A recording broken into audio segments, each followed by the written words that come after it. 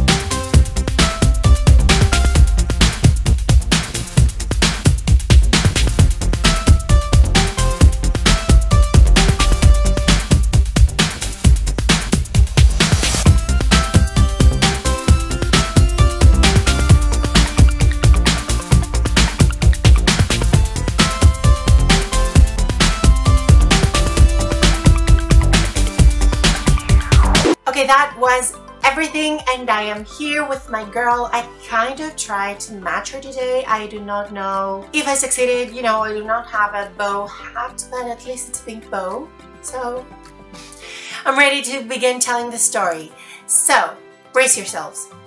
I got these girls. I ordered this career girl and the working out girl a little bit before New Year's, so it was December 29 or 28, I don't actually remember, but I ordered those and I was very happy because I got them from Amazon.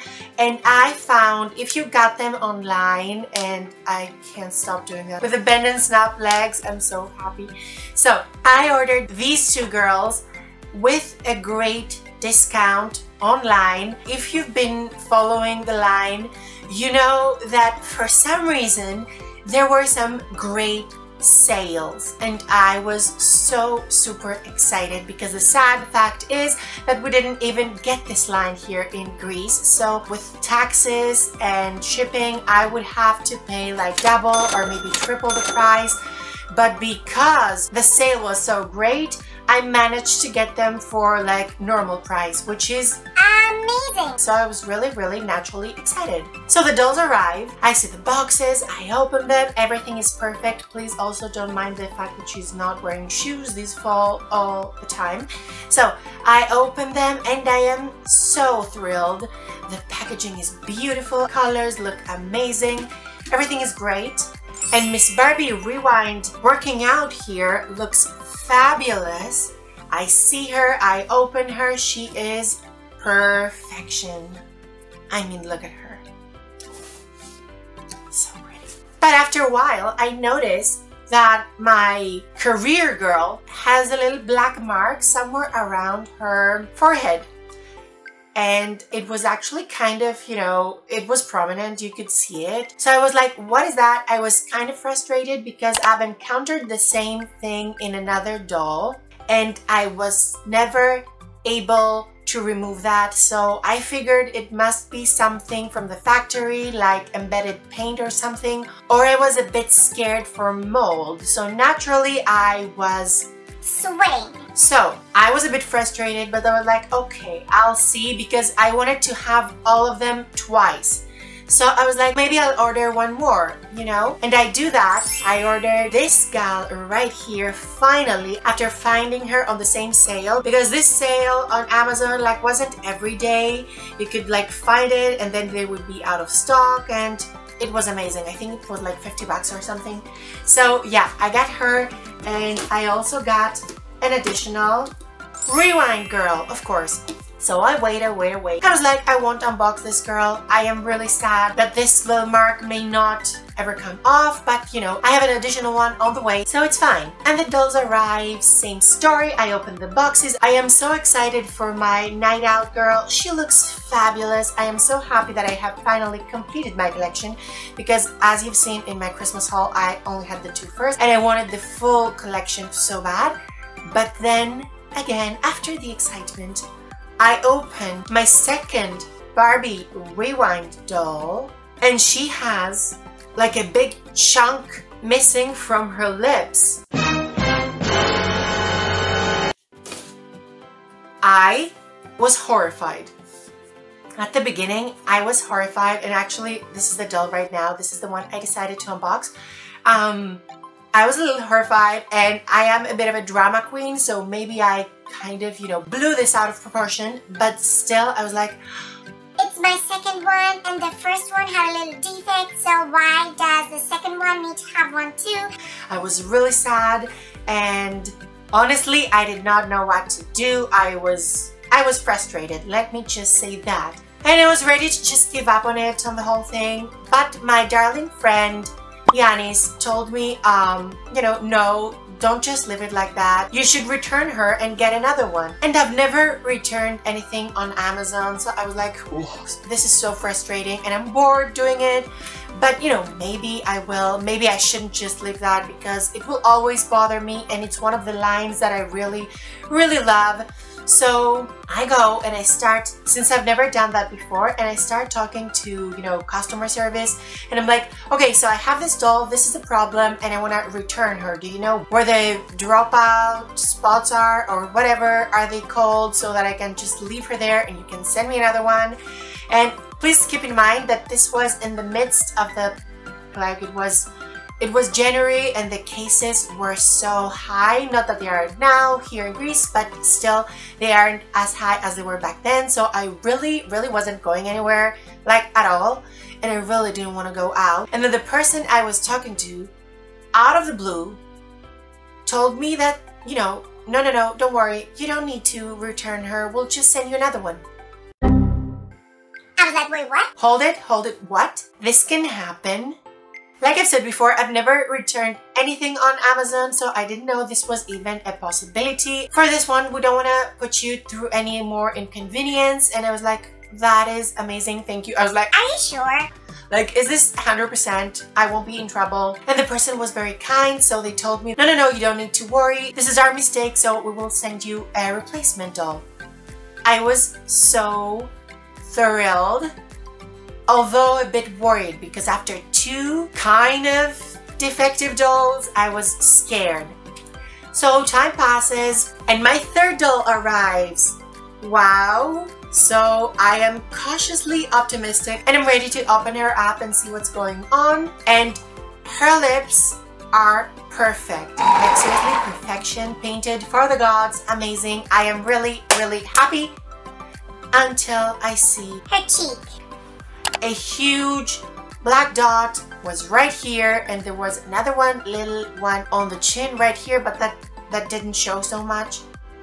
At this point, I was livid. I was mortified. I wanted to throw and break something, and I don't know. Like I said, my past experience with such little black dots is that they usually never go away, and then it's something from the factory. So I never even pay attention to it anymore. But for this line, it bothered me. So before we move on to the end of the story and I tell you what happens, let's just do a little comparison of this girl with her OG predecessor, which is of course Day-To-Night Barbie.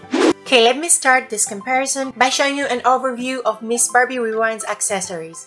This girl has a fabulous, matching with her skirt, briefcase with a huge 80s Barbie logo. Loves it. The classic 80s brick phone, which has very nice prints on it, and Barbie's logo again. Some charts here for her office, I'm guessing, for her job. A little super cute calculator that says 54 and obviously has like a handle so she can hold it.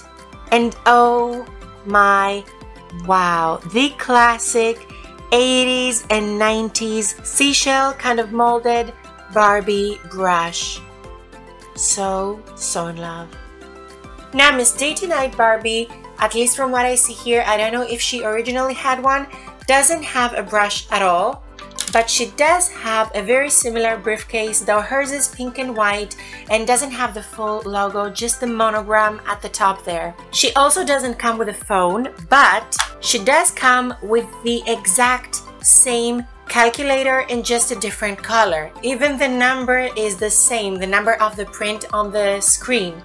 It says 54. I think that's amazing. Plus, this girl comes with an extra purse, which we didn't see in the Barbie Rewind doll, and a hat. Of course, Barbie Rewind wears a hat as well, but it has a huge bow on it and it's very, very different.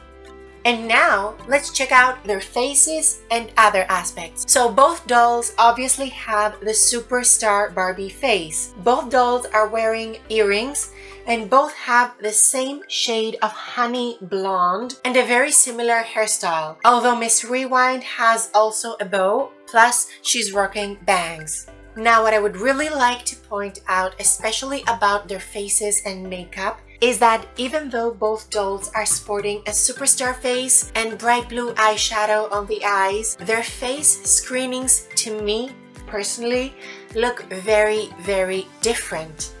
Let me know down below in the comments if you're seeing this, but to me, even though both of them are superstar, this girl right here, Miss Day-To-Night, has more of a classic 80s Barbie face screening and makeup, in contrast to Miss Rewind, who has more of a 90s screening and makeup and, I don't know, superstar face mold shape. I don't know. If we look at 90s Barbie dolls, this girl comes closer than her. She is, at least to my opinion, very classically 80s, while she is much more 90s. Do you see it?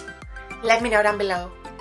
Okay, so now we're moving into major differences. Although both dolls are wearing a two-piece set with a blazer, as you all know very well, Miss Day-To-Night has an outfit that changes and becomes more of an evening gown wear, you know, a cocktail dress, while hers, you know, remains the same. Plus, her skirt has a houndstooth print and is also much shorter. Plus, she's wearing tights. Obviously, both gals are very business appropriate, yet very fashionable and extravagant. And pink, of course, because, you know, Barbie, but their outfits are very, very different. You can clearly see the inspiration here, but both outfits have been done in a very different way. Overall, Miss Day-To-Night's outfit is much more subdued, while Miss Rewind's outfit is much more extra, pun intended, and you know, full of bright colors, bolder patterns, accessories, and all that stuff.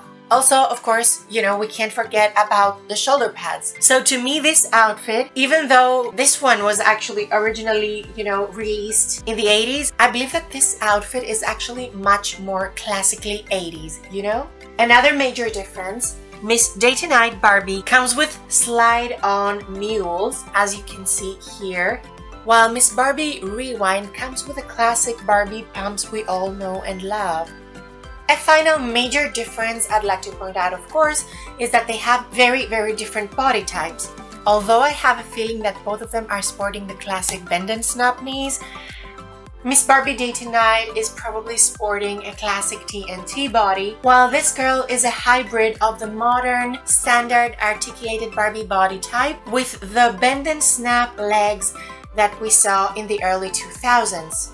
So I believe that this was it for our little comparison. My final thoughts on these two: you can clearly, very, very clearly tell and see the inspiration behind, you know, this gal. She's obviously very inspired by Day-To-Night Barbie, and yet she's completely reimagined and different and very, very iconic all on her own. To me, those two dolls are equally iconic and individually iconic, so that is amazing, and I love them together as well. Of course, they're very close aesthetically, so I do love them together. And again, once more, I want to hear your thoughts down below in the comments. Let me know which one is your favorite and what do you think their similarities are. Did I miss something? Did you spot anything else? Let me know.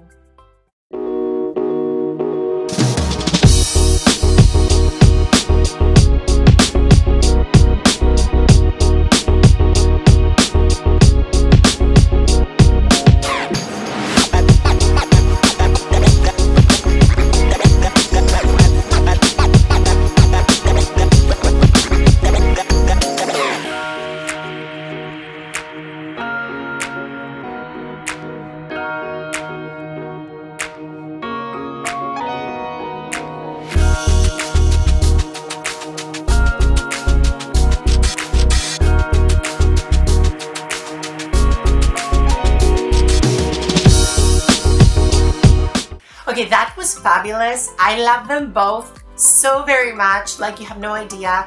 And I love the little common features. Everything is just amazing with these two, and I'm so happy to now have this girl in my collection. But of course, I must reach the end of the story because don't worry, everything is fine.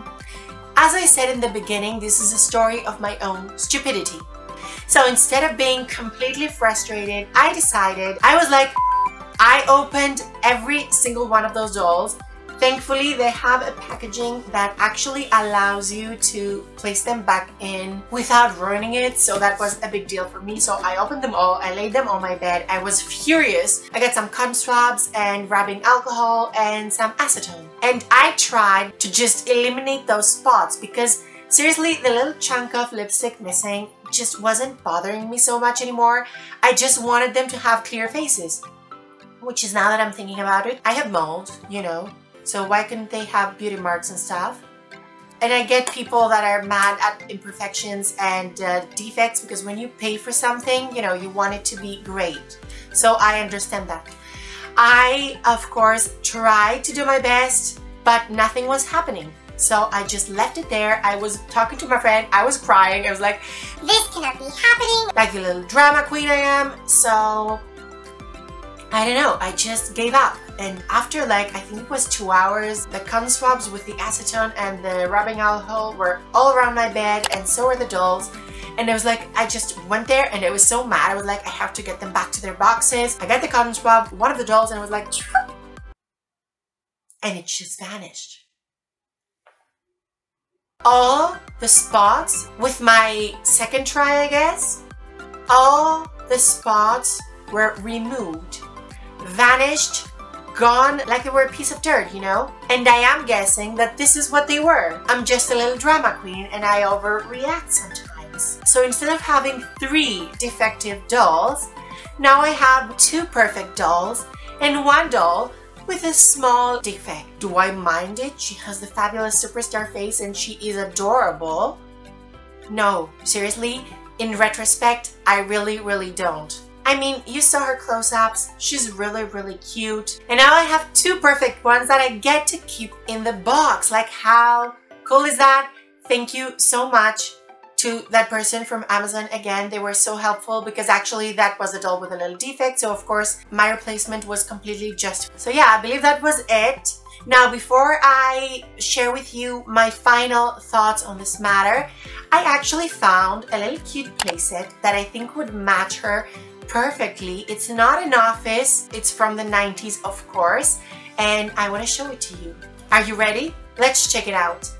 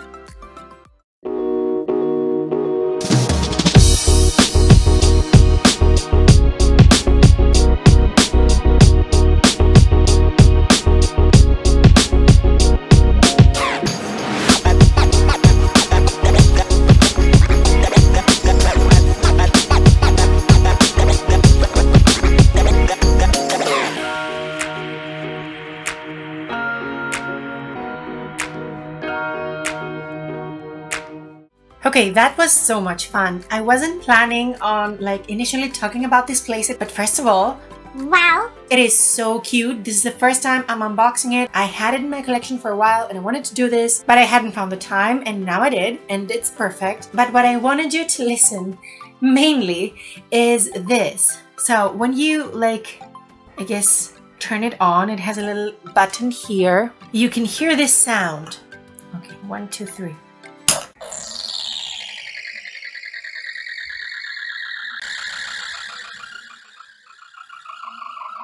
Okay, enough. So that was a little scary. I don't know if the years have like done something to it because it's so old. Obviously it's from the 90s and you know, it's an old playset, but this sound is scary. This sound is straight off a horror movie. Like seriously, I do not know what's going on. Our girl here, as you saw, had her hands full with all the phone calls and everything. It has a little cute phone.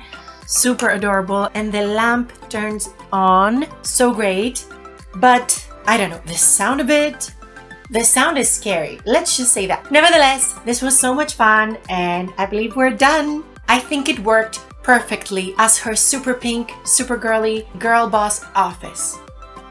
Okay, still not an office, I know, but I think it was really cute and it worked really well. What do you think? So for my final thoughts on this matter, I've said it tons and times before, when it comes to Barbie, even though I understand some collectors' frustration with little defects and stuff, I also don't get it because I have 90s dolls and I have early 2000s dolls that have the same, if not worse, defects than today's dolls. So I don't really understand all the hostility. I mean, okay, she had a little defect. Happens, you know, it happens. It just happens. And in retrospect, I feel like I was a little bit over dramatic as well, especially without even trying with my 2 perfect dolls, without even trying to just swap the little dust, you know, and it just went away. So I didn't even try and I started like being, oh my gosh, just whatever. But you know, that wasn't the case. I mean, if I had maybe been more positive about it, I would have solved the issue much earlier. And of course, again, it's just a little defect. The doll is perfect. You can feel her quality. Her quality is great. She has amazing hair. She has a lovely outfit with great fabrics. Sewn, everything is sewn in. We even have a clip on here. You can feel her heaviness. It's actually like holding Barbie from the 80s or the 90s. So that is amazing. A total rewind. So is it really worth it? Completely erasing the magic of this line or complaining about this line or whatever, which is something we've wanted for so freaking long. Vintage Barbie right here today. I mean, yeah, is it worth it to just dismiss all that for a little defect, for a little, like, it's like her lipstick chipped. Can't this happen to you? Isn't Barbie preaching that now? We don't have to be like perfect, the absolute perfection. Again, as I've said, I remember there's an episode from Barbie Dreamhouse Adventures and Barbie has a zit. So it's just a minor imperfection. And when it is that minor, I do not let it get to me because seriously, there are so many other things in the world. And I mean, my Barbies give me happiness and I choose to focus on that. At the same time, however, I completely understand that when you pay for something, you don't want the defects, and of course, I can understand the frustration, but you know, if where you're buying from, whether it's Mattel or Amazon, if they give you the chance to just replace the doll and they make it easy for you to do so, is it such a big deal? Can't we excuse some defects now if especially the company is willing to replace your doll? I mean, I got a new doll in seconds. The customer support person was like, okay, I've sent you another one. It was just like seconds. I didn't even know that could happen again. But yeah, does a little defect matter so very much if you can actually like replace the doll easily? I mean, I believe that both the Mattel website and of course Amazon both offer returns and replacements. So, and if you're shopping from a toy store or whatever, make sure they are returnable. always, I say that actually for everything you shop, I always make sure they are returnable. Because of course every store has their own policy, so make sure everything you get is returnable, and instead of just focusing on the negative and on the awful quality of Barbie and the defect, maybe we should focus on the positive, because this gal is so cute, and even taking a look at her makes my day. So do we really need any more negativity in this world? Okay. Okay.